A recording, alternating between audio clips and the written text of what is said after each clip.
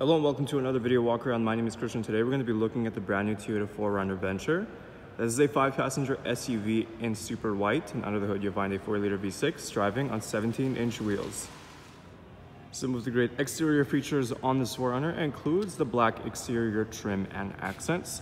Other great features include side steps, a roof rack, and a proximity smart key system. Helping us inside is our key fob here. It has our lock and unlock button. Like I mentioned, this 4Runner does have a smart key system, so we can press these two lines on the door handle to lock the vehicle. And to unlock it, it's as easy as putting our hand inside the door handle. Now, if we take a look inside, right up top, you'll find your power windows and locks. You do have some storage space in the door as well.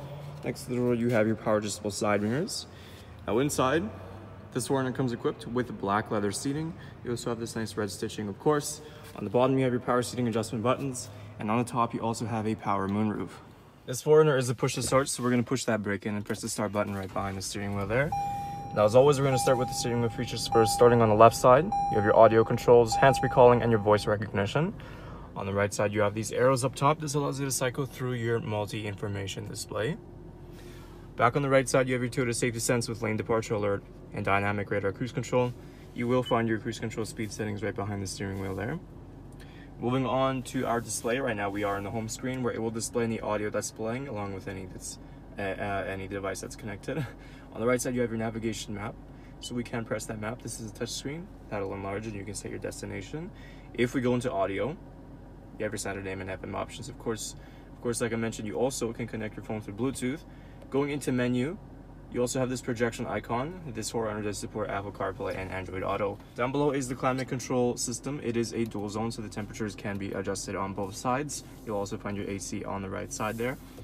Moving down below that, we have some storage and cup holders. This is where you'll also find your USB and your 12-volt outlet.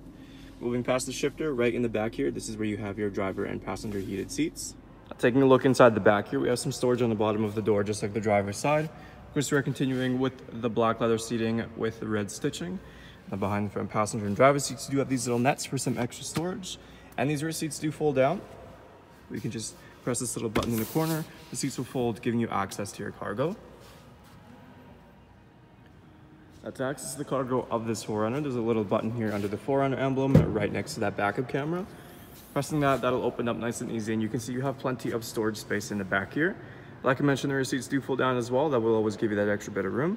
There's some storage compartments on the left and right side, and here you will also find your power outlet as well. Taking a last look at our Toyota 4Runner, once again, some of those great interior features includes your navigation, driver and passenger heated seats, and a power moonroof. There's still a lot more I didn't get a chance to show you, so why don't you come on down and take it for a test drive. We're located here at Toyota Northwest Edmonton on the corner of 137th Ave and St.Albert Trail. Thank you for watching this video walk around. My name is Christian, and as always, drive safe.